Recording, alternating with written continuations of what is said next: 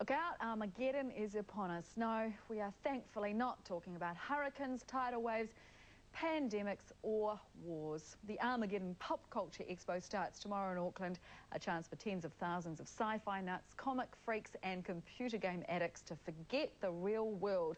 Not a bad idea sometimes. This year is special. It's the 10th anniversary for the Expo.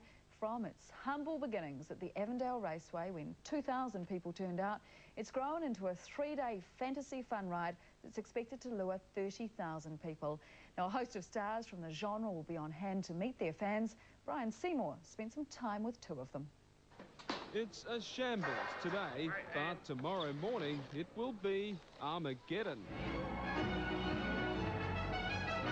Actor John Rhys-Davies was at the Expo last year. All right, there you have it. And he's back alongside Star Trek favourite Gates McFadden. What was your favourite Sci-fi book? Yeah.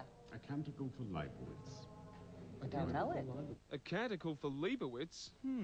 That won't feature at the Expo, but there will be a fair bit of this. To boldly go where no one has gone before. As Dr. Beverly Crusher in Star Trek The Next Generation, Gates McFadden is part of the cultural phenomenon that's gone where many others wish they could. And these small projections? An android alarm clock. Is that amusing? It's not as much. I mean, I find all the technological stuff interesting, but it's the ethics of things and whether we learn from history or don't. And in the end, all good yarns are about good and evil, really. I think so. There's plenty of both at Armageddon. Last year's event had them queuing by the thousands to get close to those they love and love to hate. But with so many similar conventions held around the world, how do these stars get psyched up for yet another fan frenzy? If you listen to people properly, you never hear the same thing over and over again. Another way is to remember their own encounters with the stars they've idolised. It really was this odd experience. You've seen somebody's face as big as a car, and now they're right in front of you. But I find most people can get past that pretty quickly, and with the exception of there are people who are obsessive about things. When you become a film or television actor, you lose sight of that audience. And I find these conventions tell me more about our audience. Sometimes more than I wish to know, but it's fascinating. Actually, that's really lovely. I hadn't quite thought of it that way. That's really interesting. Are you wearing cologne? Like something I smelled earlier, something Klingon. One of the perks, isn't it, that you get to meet Gates? Yeah. Armageddon is a bit of everything that's fantasy. It's comics, computer games, sci-fi, trading cards, wrestling, music. If you collect it or enjoy it, it's pretty much here. 10 years ago, the first Armageddon at Auckland's Avondale Raceway lured comic book and trading card collectors outside. We've been at small community centres and smaller raceways, and we've moved to pretty much the entire Aotea Centre. There's not an inch of this venue we're not using. This year, the gaming industry alone is spending $500,000 on its displays, with the new Xbox 360 taking centre stage.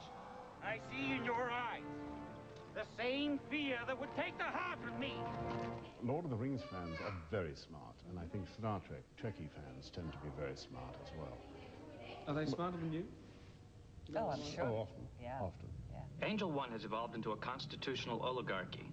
The extraordinary thing about the Star Trek franchise is that a few hundred years from now, there really will be spaceships going out. Absolutely.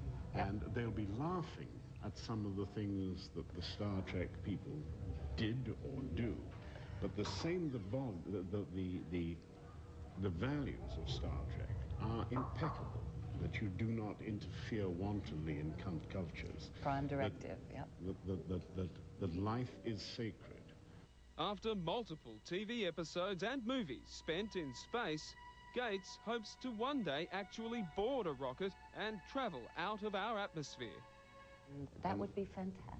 And the best way for you to do that Is with you? Well, certainly with me. But the best way for you to do that, boys and girls, men and women, is to join the Planetary Society at planetary.org. Otherwise, there's always Armageddon.